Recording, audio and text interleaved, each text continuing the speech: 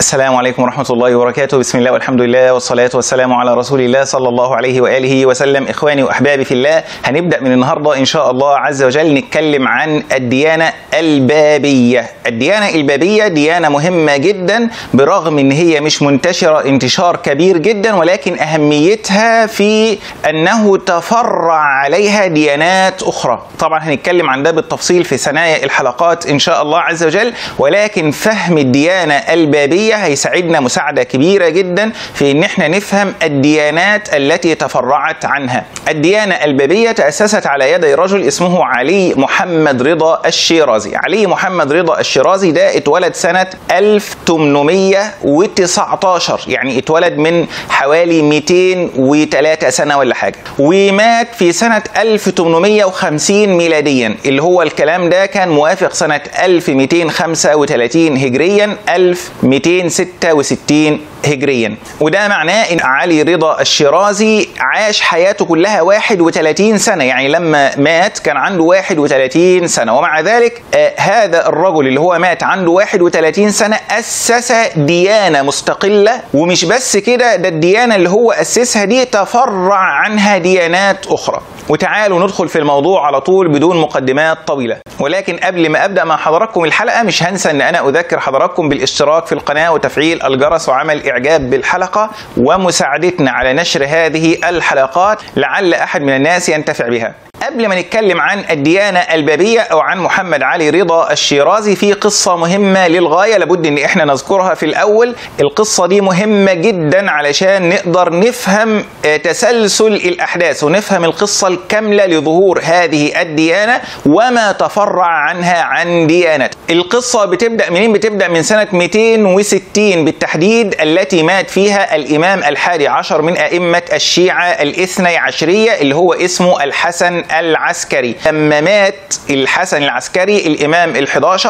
وما كانش فيه إمام من بعده، والشيعة عندهم الإمامة دي هي ركن الإيمان الأعظم. يعني خلي بالك إن الشيعة الإسلام عندهم مش لا إله إلا الله محمد رسول الله وخلاص، لا، أنت كده ما تبقاش مسلم عند الشيعة، لابد من القسم الثالث من الشهادة، وهو وأشهد أن عليا ولي الله. أشهد أن علي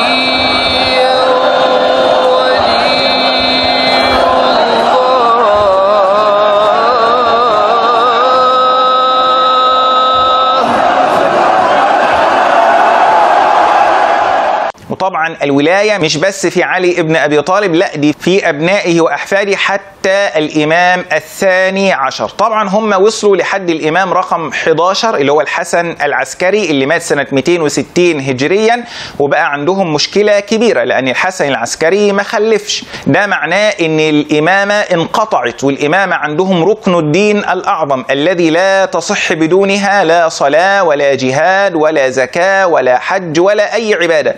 فالشيعة يحلوا المشكلة العويصة ديت ازاي؟ قالوا لا، ده الحسن العسكري عنده ابن اسمه محمد ابن الحسن العسكري، وعنده 5 سنين، اتولد سنة 255 قبل وفاة أبيه ب5 سنوات. طب هو فين محمد ابن الحسن العسكري دوت؟ قالوا لا، ده دخل السرداب في مدينة سامراء واختفى داخل هذا السرداب. طب بيعمل ايه جوه السرداب الفترة الطويلة ديت؟ قالوا ده يعني قاعد في السرداب حتى يخرج بعد ذلك في صورة المهدي المنتظر الذي جاء ذكره في الأحاديث. طيب هنعمل ايه دلوقتي؟ كيف يستقيم أمر الدين بغير إمام؟ قاموا اخترعوا حاجة اسمها النيابة أو السفارة، يعني عينوا أشخاص، الأشخاص دول بقوا بمثابة السفراء أو النواب عن الإمام المهدي، وادعوا ان الأشخاص دول لهم صلة بالمهدي، يعني المهدي بيظهر ليهم وبيسألوه وبيجاوبهم. احنا اتكلمنا عن الموضوع ده لو حضراتكم فاكرين في الحلقة الأولى من سلسلة العلويين النصيرية، فمش هنطول الكلام في الجزئية دي بما إننا اتكلمنا عنها قبل كده بشيء من التوسع. المهم، كان أول نائب من النواب أو سفير من السفراء اسمه عثمان ابن سعيد السمان، وبعديه خلفه ابنه محمد ابن عثمان ابن سعيد السمان. المهم عدد النواب كلهم كانوا 4. بعد ذلك ادعى الشيعة إن الإمام غاب الغيبة الكبرى، وإن هو بقى سيظهر في آخر الزمان في صورة المهدي المنتظر. ومن هنا اتفق الشيعة أجمع الشيعة على انقطاع السفارة أو النيابة. خلاص ما بقاش في حد يقدر يدعي أو يقول إن هو نائب الإمام المهدي أو سفير الإمام المهدي. وبعد ذلك رجع الناس بقى إلى علماء الشيعة، وبقوا هم المراجع اللي بيرجعوا إليهم ويصدروا عن فتاويهم، لحد ما بعد كده بعد قرون طويلة ظهر بقى الخميني بفكرة ولاية الإمام الفقيه والكلام اللي حضراتكم عارفينه دوت. المهم ظل الشيعة ماشيين بالنظام دوت حتى منتصف القرن الثامن عشر الميلادي، بالتحديد سنة 1753 اتولد واحد اسمه أحمد زين الدين الإحسائي. الإحساء دي اللي هي في شرق الجزيرة العربية. بعد شوية لما كبر وصل سنه 20 سنة بدأ ينتقل للعيش في العراق، وذهب إلى إيران وتعلم هناك وقابل العلماء وتناقش معهم. ولكن أحمد زين الدين الإحسائي لم يكن مجرد عالم شيعي عادي مثل باقي العلماء، ولكن كان عنده فكرة، هذه الفكرة كان هو مؤمن بها للغاية. وبدأ يناقش علماء الشيعة في هذه الفكرة، وهي فكرة انقطاع السفارة أو النيابة. يعني هو ليه النيابة انقطعت أو السفارة انقطعت؟ ما الفكرة دي كانت حلوة، وكان مجتمع الشيعة كله متقبلها، وكان الناس كلها بينقادوا لشخص ما على إنه هو النائب عن الإمام المهدي أو السفير عن الإمام المهدي، وكان بيقطع الخلاف بين الشيعة. بدأ ينادي بهذه الفكرة ليه لا تعود مرة تانية فكرة النيابة أو السفارة. المهم اختلف معاه علماء الشيعة في العراق وفي إيران. بعد مدة أسس هو بقى مدرسة بيدشن فيها لهذه الفكرة، فكرة أن يكون في شخص له صلة مباشرة بالإمام المهدي. بعد شوية بدأ يدعي أنه هو عنده هذه الصلة بالإمام المهدي، أن المهدي بيتصل به، وأنه هو نفسه أصبح نائب أو سفير عن الإمام المهدي. أسس ما يعرف في هذا الوقت بالمدرسة الشيخية. طبعا تلامذة أحمد زين الدين الإحسائي بدأوا ينظروا إلى شيخهم بنظرة مختلفة عن باقي التلامذة في نظرتهم إلى شيوخهم، إن هو ليس مجرد عالم، ليس مجرد مرجع، ليس مجرد إمام، ليس مجرد فقيه، ولكن هو له صلة بالإمام المهدي. فهو لا يتكلم بمجرد العلوم الموجودة في الكتب، لا ده هو بياخد علمه مباشرة من الإمام المعصوم. فده أعطى قداسة كبيرة جدا لأحمد زين الدين الإحسائي. فضل أحمد زين الدين الإحسائي ده عايش لحد سنة 1831 وبعدين مات. لما مات تولى مشيخة هذه المدرسة اللي هم بيسموها المدرسة الشيخية أهم تلامذته اللي هو اسمه كاظم الرشتي. كاظم الرشتي دوت تولى المشيخة للمدرسة الشيخية بعد وفاة الشيخ أحمد زين الدين الإحسائي. الشيخ كاظم الرشتي ده بدأ يبالغ كمان ويغالي في أفكار أحمد زين الدين الإحسائي، إن هو الموضوع مش بس موضوع إن في سفارة أو نيابة بين هذا العالم أو الفقيه اللي هو أصبح بيرث هو مكانه يعني، وأصبح هو الآن في منزلة النائب أو السفير. إن الموضوع لا يقف فقط عند مسألة النيابة أو السفارة عن الإمام المهدي، لا ده بدأ يتكلم عن حاجة جديدة بالنسبة لتلامذته، وهي موضوع الباب. إيه موضوع الباب ده؟ بدأ يقول لهم إن الإمام المهدي لما يجي يظهر لابد ان كل باب يظهر منه، لان هو دلوقتي موجود فين؟ في السرداب. طب هو في السرداب بقاله 1000 سنة واكتر، هيخرج من السرداب ده ازاي؟ لابد له من باب، لازم باب يعبر من خلاله الى الناس. طبعا الباب هنا يقصد به شخص يخرج الى الناس يبشر بقرب ظهور الامام المهدي، يعني واحد يطلع على الناس يبدأ يجمع الناس ويقول لهم الامام المهدي خلاص هيظهر في خلال عدد قليل من السنوات، وأنا الباب الذي يبشر بقرب ظهور الإمام المهدي. واضح؟ يبقى الباب ده وظيفته إيه؟ وظيفته إن هو يجمع الناس ويخليهم في حالة انتظار لإعلان ظهور الإمام المهدي، لأن مش معقولة المهدي يظهر ويفضل بقى هو يقنع الناس بأنه هو المهدي وناس تصدقه وناس تكذبه. لا، لابد إن شخص هو هو اللي يقوم بالمهمة دي، يخرج على الناس ويكون مؤيد بالبراهين ومؤيد بالأدلة والحجج، ويجادل ويناقش ويجتمع الناس لحد ما يقتنعوا به، فيقوم بقى إيه؟ يظهر الإمام المهدي، يقول لهم هو ده، يعني يكشف الستار ويقول لهم هو ده الإمام المهدي، فيبقى الناس في حالة انتظار للإمام المهدي. هي دي فكرة الباب. طبعا كلمة الباب دي أصلا متاخدة منين؟ متاخدة من عند العلويين النصيرية. لو حضراتكم فاكرين اتكلمنا عن العلويين النصيرية، بس الباب عند العلويين النصيرية مختلف اختلاف كلي عن الباب عند البابية. المهم كاظم الرشتي بدأ ينادي بهذه الفكرة ويروج لهذه الفكرة. طبعا في مجتمع الشيعة اللي هم منتظرين ومتشوفين لقرب ظهور المهدي وبيعدوا العدة لقرب ظهور المهدي، هذه الدعوة وجدت رواجا كبيرا. بعد وفاة الشيخ كاظم الرشتي سنة 1843 ميلاديا، بدأ أتباع الطريقة الشيخية أو المدرسة الشيخية ينقسموا إلى مدارس. المهم مش هنخش في التفاصيل دي لأنها مش هتهمنا كتير، ولكن المهم إن كان في شاب من تلامذة كاظم الرشتي اسمه علي محمد رضا الشيرازي، كان عمره في الوقت دوت 24 سنة لما الشيخ كاظم الرشتي مات. بعديها بسنة واحدة سنة 1844 ميلاديا بدأ علي محمد رضا الشيرازي يقدم نفسه لتلامذة الشيخ كاظم الرشتي على إن هو الباب الذي سيعبر من خلاله الإمام المهدي. بدأت القصة إزاي؟ بالتحديد في يوم 5 جمادى الأولى سنة 1260 هجريا الموافق يوم 23 مايو سنة 1844 ميلاديا. بدأ علي محمد رضا الشيرازي اللي هو كان سنه في الوقت ده بقى 25 سنة، يعني الكلام ده كان بعد وفاة الشيخ كاظم الرشتي بسنة واحدة.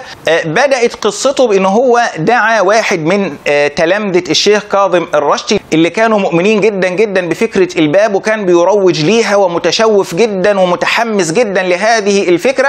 بدأ علي محمد رضا الشيرازي يدعو هذا الرجل اسمه حسين البشروئي، دعاه إلى منزله، ولما استضافوا في منزله بدأ يتكلم معاه وبدأ يصرحه بأنه هو الباب الذي سيعبر من خلاله الإمام المهدي.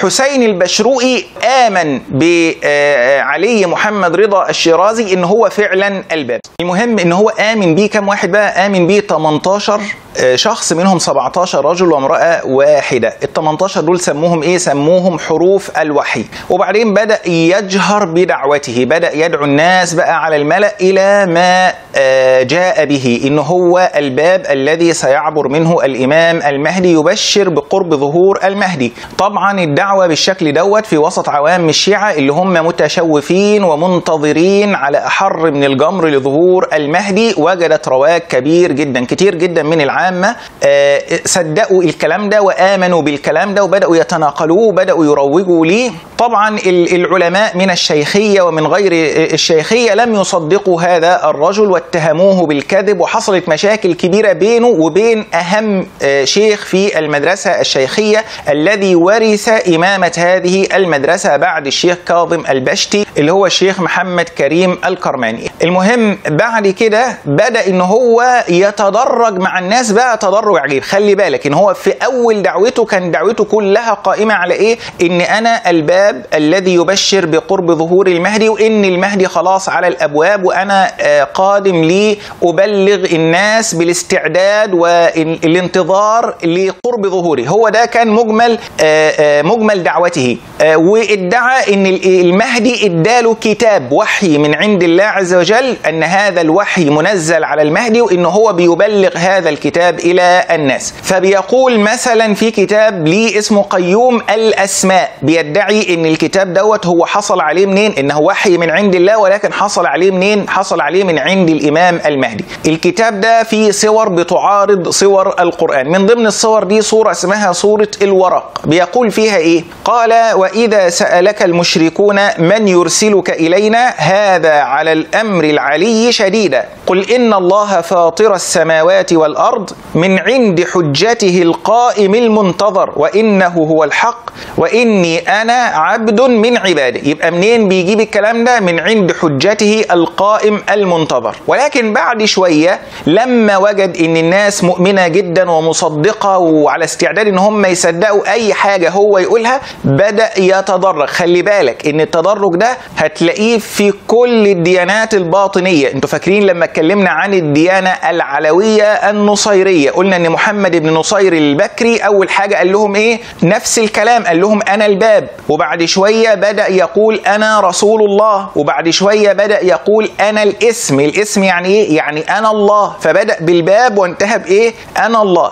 تدرج بهم هذا التدرج لأن هو الأول بيشوف بيجس نبض الناس، يشوف الناس هتقبل ولا هترفض، هل هيستقبلوا كلامه على أي محمل، هينقادوا ليه، هيخضعوا ليه ولا هيعرضوه. لما بيجد الناس مستسلمة والناس قابلة لأي خرافات وأي كلام يتقال بيبدأ يبالغ ويبدأ إن هو يرقي نفسه في مراتب. ده اللي حصل بالظبط لعلي محمد رضا الشيرازي. أول حاجة قال لهم أنا الباب، بمعنى إن هو الباب اللي بيبشر بقدوم المهدي. بعد شوية رجع قال لهم إيه؟ قال لهم أنا نبي من الأنبياء. بعد ما كان بيقول الكلام ده من عند الحجة المهدي المنتظر، لا رجع قال لهم لا ما فيش بقى لا حجة ولا مهدي ولا ولاية ولا كل الكلام ده.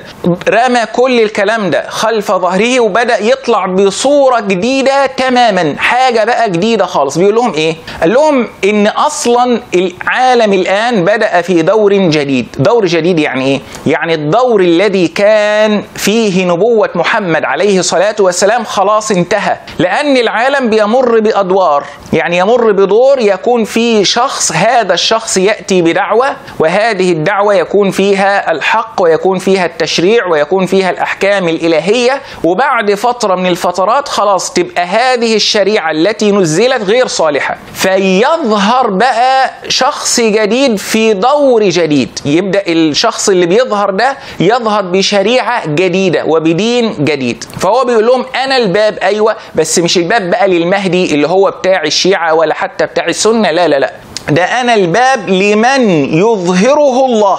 من يظهره الله. إيه من يظهره الله ده؟ من يظهره الله ده هو صورة من صور التجسد الإلهي، بيسموه الظهور، الظهور الإلهي. يعني إيه؟ على حسب العقيدة البابية اللي هي بعد كده بقت العقيدة البهائية والعقيدة الأزلية، وهنتكلم بعد كده عن تفصيل الكلام ده. بتقوم العقيدة دي على إيه؟ على إن في تجسد إلهي، في ظهور إلهي بيحصل في البشرية على فترات متفاوتة. فكان آخر ظهور إلهي في شخص محمد عليه الصلاة والسلام. فمحمد مش مجرد بشر، مش مجرد رسول، مش مجرد نبي، لا، ده محمد كان ظهور إلهي. يعني محمد هو الله، تمام. وبعدين خلاص حكم محمد وشرع محمد ودين محمد والكتاب الذي جاء به محمد انتهت صلاحيته. فالآن العالم هيدخل في دور جديد. دور جديد اللي هو هيحصل إيه؟ سيظهر الله متمثل في صورة بشر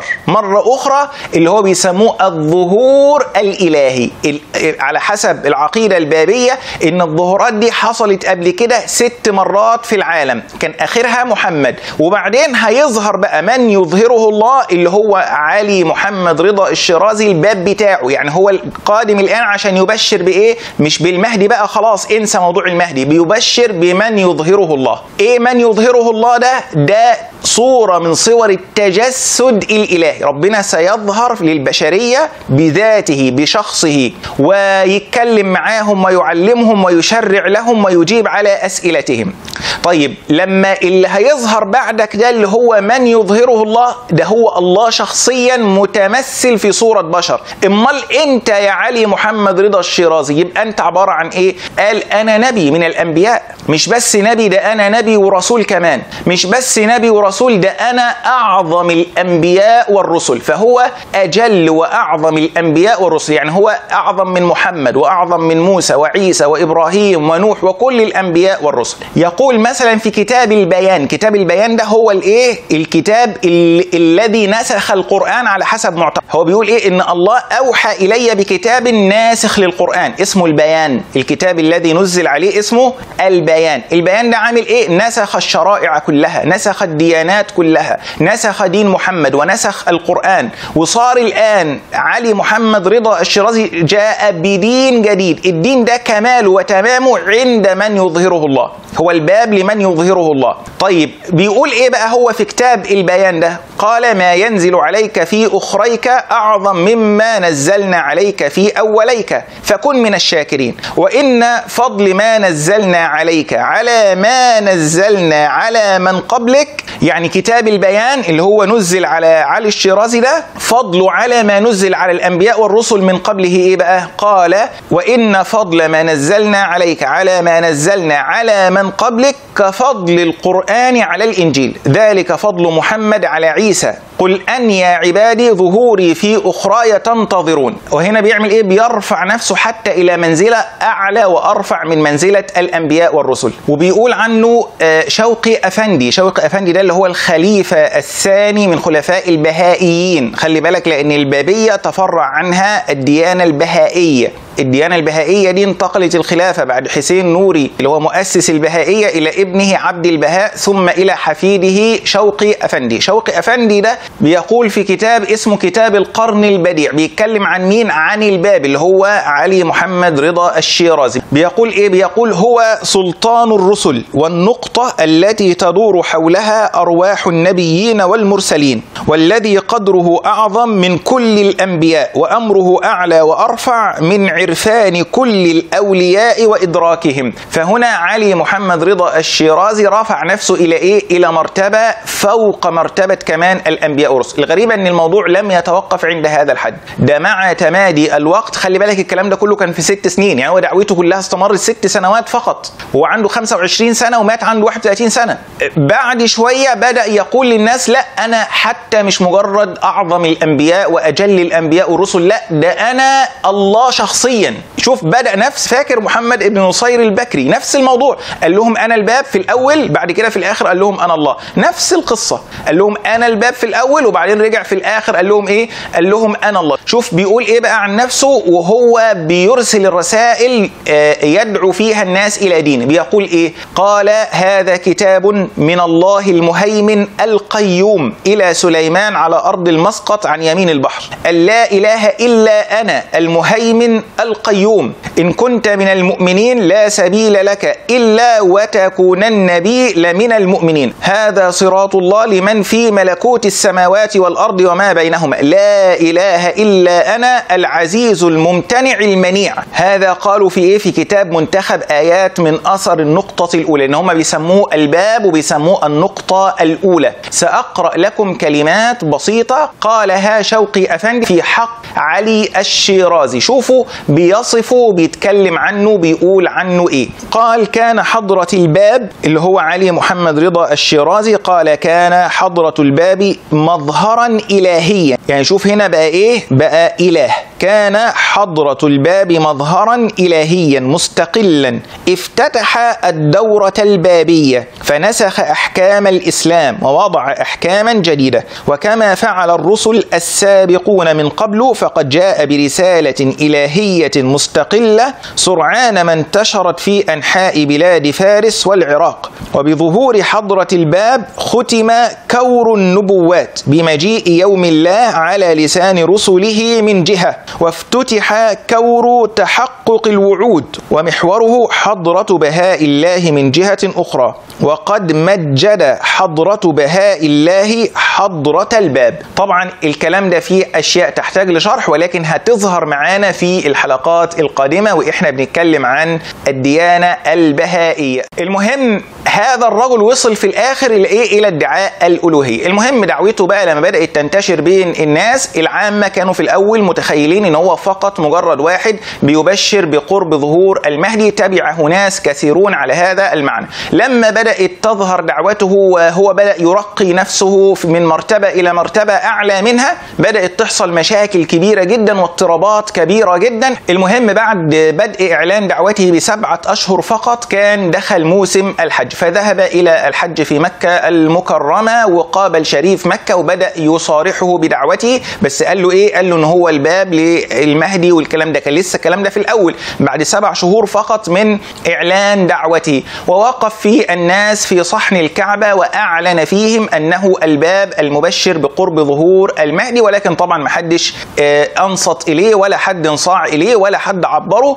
طبعا القصة دي بيذكرها البابية، ولكن محمد مهدي في كتاب مفتاح باب الأبواب وهو بيرد على البهائية كذب هذه القصة وقال إنها لا تثبت، وإن هم بس بيقولوا كده على اعتبار إن هم يضفوا عليه الصفة التي جاءت في السنة أن المهدي يذهب إلى مكة المكرمة والبيعة بين الركن والمقام والحاجات دي. المهم رجع مرة تانية إلى إيران، وفي 2 شعبان سنة 1261 يعني بعد تقريبا سنة وكام شهر من إعلانه دعوته بدأ يرسل الرسائل إلى العلماء في المدن الإيرانية يدعوهم فيها إلى قبول دعوته. فكان من ضمن الرسائل رسالة أرسلها مع بعض أتباعه إلى علماء شيراز، وكان شيخ شيراز في هذا الوقت واحد اسمه أبو تراب الشيرازي، وكان له شهرة كبيرة. ذهبوا إليه وعرضوا عليه رسالة مكتوبة من الباب يدعو فيها إلى الإيمان به والكلام دوت. أبو تراب الشيرازي قال لهم طيب سيبوني أشاور العلماء. جمع العلماء وبدأ يقرأ عليهم الرسالة ويشاورهم، فقالوا إحنا نرى أن أنت ترفع أمره إلى والي المدينة.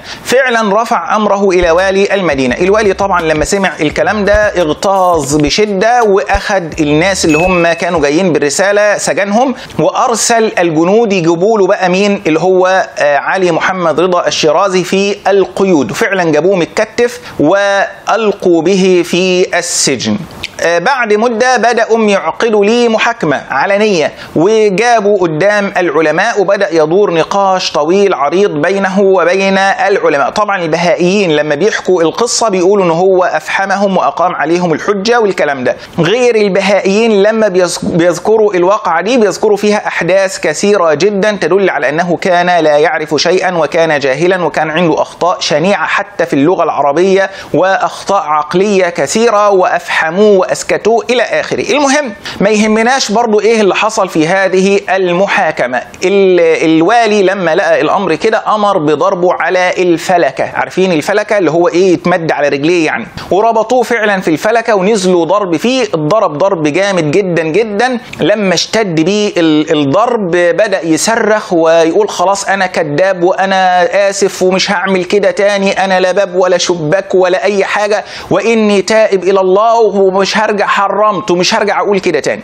المهم خلاص لما عمل كده ركبوه بقى على حمار بالمقلوب وبدأوا يطوفوا به في شوارع مدينة شيراز وهو ينادي على نفسه أنه كذاب وأنه تائب إلى الله من هذا الكلام. وبعدين وصلوا به إلى الجامع الكبير في مدينة شيراز الذي كان إمامه الشيخ أبو تراب الشيرازي، وأوقفوه على المنبر وجعل ينادي في جمع الناس أنه كذاب وأنه تائب إلى الله عز وجل من هذا الكلام ولن يعود إلى مثله أبدا، كلام زي كده. لما عمل كده الوالي خلاص خده حطه في السجن، ولكن أكرمه، يعني خلاص ما بقاش بقى في الزنازين الضيقة، حطه في مكان يعني ممكن تقول وضعه تحت الإقامة الجبرية، ويعني بدأ يعامله كويس ويبقى عنده طعام وشراب ومعاملة حسنة. ولكن ما دارت الأيام حتى عادت ريمة إلى عادتها القديمة، وبدأ يرسل الرسائل إلى أتباعه. ومش بس بقى اكتفى بأنه هو باب المهدي والحاجات دي، لا ده هو كمان بدأ يرقي نفسه كمان إنه هو نبي من الأنبياء وإنه هو صورة من صور الظهور الإلهي والكلام ده. المهم في سنة 1264 يعني قبل موته بسنتين وبعد بدء دعوته ب4 سنوات اجتمع مجموعة من أتباعه في ضاحية في شمال إيران اسمها ضاحية بيتشت، وكانوا حوالي 80 واحد، وكان فيهم حسين علي نوري. حسين علي نوري ده كان تلميذ علي علي محمد رضا الشيرازي، كان أحد تلامذته اللي هو بعد كده أسس الديانة البهائية، وكان معاه يحيى صبحي الأزل اللي هو برضو أحد تلامذة علي محمد رضا الشيرازي وأحد المؤمنين به، اللي هو بعد كده أسس الديانة الأزلية. وكان معاهم فاطمة زينتاج التي تلقب بالطاهرة، وكانت فاطمة دي امرأة يعني بارعة الجمال فاتنة، ويذكرون عنها أشياء يعني نتعفف عن ذكرها. المهم هذه المرأة وقفت في هذا الجمع سافرة، يعني خلعت حجابها ووقفت فيهم سافرة، وبدأت في اللحظة دي بقى تصارحهم بحقيقة العقيدة البابية، إن هو الباب ده مش مجرد باب بيبشر بقرب ظهور المهدي والكلام ده، لا ده هو بيبشر بمن يظهره الله. من يظهره الله ده هو مين؟ اللي هو صورة التجسد الإلهي، يعني ربنا سيظهر، الله شخصيا سيظهر في البشر في صورة بشرية. وأن علي محمد رضا الشيرازي جاء ناسخا للديانات السابقة، وأن كتاب البيان بيسموه أم الكتاب، ناسخ للقرآن، وأنه ناسخ لكل الشرائع، وأن علي محمد رضا الشيرازي نسخ نبوة محمد عليه الصلاة والسلام إلى آخره من هذا الكلام. لما قامت وقالت الكلام ده، بعض الناس لما سمعوا الكلام ده استنكروه بشدة وتركوا هذا المجلس ورجعوا وخرجوا من هذا الكلام، ومجموعة منهم قبلوا هذا الكلام واستمروا عليه. المهم في الوقت ده بدأت بقى الديانة البابية تاخد هذا الشكل المستقل، خلاص بقت منفصلة تماما عن دين الإسلام، ما بقتش امتداد لدين الإسلام ولا ليها علاقة، ولا حتى هم بينسبوا أنفسهم إلى دين الإسلام. وفي سنة 1266 هجريا الموافق 1850 ميلاديا عقدت محاكمة بقى مرة أخرى لعلي محمد رضا الشيرازي، وحضرها مجموعة من علماء شيراز، أفتى 3 منهم بحل قتله وأنه قد استوجب القتل شرعا. وفعلا والي المدينة قام بتنفيذ هذا الحكم يوم 27 شعبان سنة 1266 الموافق 7 يوليو سنة 1850 ميلاديا، كان يوم الاثنين، وقاموا بقتله رميا بالرصاص. وبهنا بينتهي وجود علي محمد رضا الشيرازي، ولكن دعوته لم تنتهي ليه؟ لأنه بعد ما مات انقسم الناس بعده إلى طوائف 3. طبعا هو قبل ما يموت أوصى بالخلافة من بعده ليحيى صبحي الأزل، وإنه هو الذي يقوم على أمر هذه الديانة من بعده. ولكن بعد موت علي محمد رضا الشيرازي انقسم البابيون إلى طوائف. يحيى صبحي الأزل قال أنا الذي من يظهره الله، يعني هو علي محمد رضا الشيرازي كان بيقول أنا الباب للشخص اللي هيظهر في التجسد الإلهي، فيحيى صبحي الأزل أنا الشخص ده، أنا من تجسد فيه، أنا الله. فعمل لنفسه ديانة سموها الديانة الأزلية. أخو يحيى صبحي الأزل ده اسمه حسين علي نوري. حسين علي نوري ده قال لا ده كذاب، مع انه اخوه، قال لا ده كذاب، انا من يظهره الله، ولقب نفسه بلقب بهاء الله. خلي بالك ان لقب بهاء الله ده كان بيستعمله مين؟ علي الشيرازي في وصف من يظهره الله، فراح هو خطف اللقب ده وقال انا بهاء الله، واسس الديانة البهائية. اتباع يحيى صبحي الازل بقى اسمهم الديانة الازلية، اتباع حسين علي نوري بقى اسمهم البهائية. الناس اللي فضلوا على ما كان عليه علي الشيرازي ولم يؤمنوا لا بصبحي الازل ولا بحسين نوري فضلوا اسمهم البابية. فبقى في 3 ديانات الان. الى هنا هنقفل صفحة البابية وهنبدأ نفتح صفحة البهائية، لان الكلام عن البهائية كلام اخطر واهم، لان البابية ما عاد لهم يعني تواجد يشغلنا كثيرا بعقائدهم، ولكن البهائية هم اللي ليهم تواجد، حوالي 7 مليون إنسان بينتموا إلى هذا الدين وإلى هذه العقيدة. لذلك إن شاء الله عز وجل من الحلقة القادمة هنبدأ نتكلم على حسين علي نوري، على قصته وكيف نشأ وكيف أعلن أنه هو من يظهره الله، ونتكلم عن العقائد البهائية هم بيؤمنوا بإيه البهائيين دول؟ يعني هل بيؤمنوا بإن حسين علي نوري ده نبي من الأنبياء، ولا بيعبدوه هل هو الله ولا هو بشر من البشر؟